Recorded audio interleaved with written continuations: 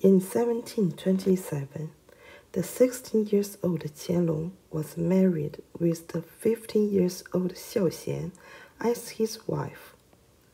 When their wedding ceremony finished, Qianlong was officially married. Actually, before marriage, Qianlong already had 8 or 9 concubines. The imperial noble consort Zhemin was one of those concubines. According to Qing dynasty rules, she was called a 格格. The imperial noble consort Zhemin was Fu Cha Shi, but she didn't come from the Emperor Xiaoxian's branch.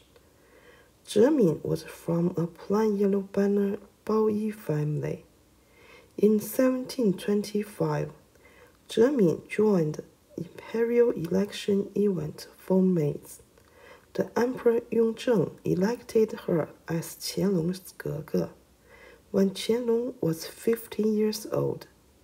Now, we don't know Zhemin's birthday, but considering girls usually join the election event between 13 to 16, it's highly possible that Zhemin was little older than Qianlong.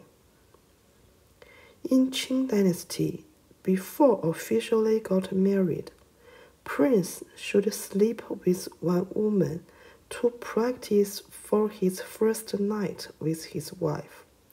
It's possible that Zhemin was Qianlong's first woman, because Zhemin gave birth Qianlong's first kid in July 5th, 1728.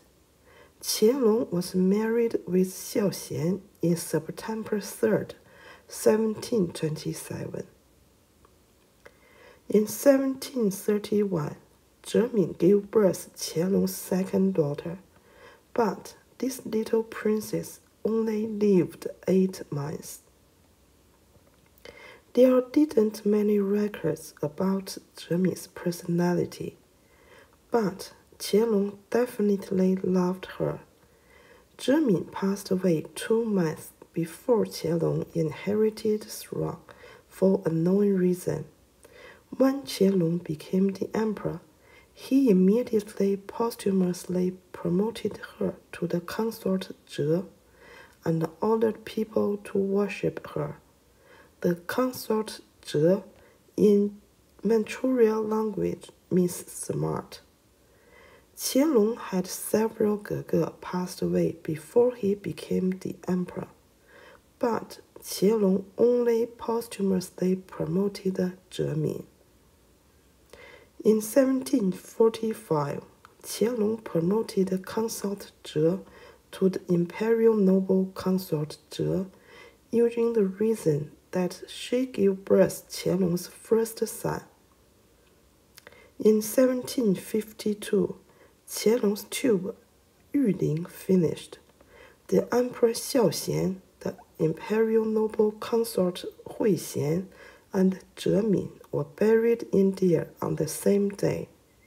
Qianlong wanted Zhemin to be buried with him, which was not a sudden idea, because after Zhemin passed away, Qianlong didn't bury her.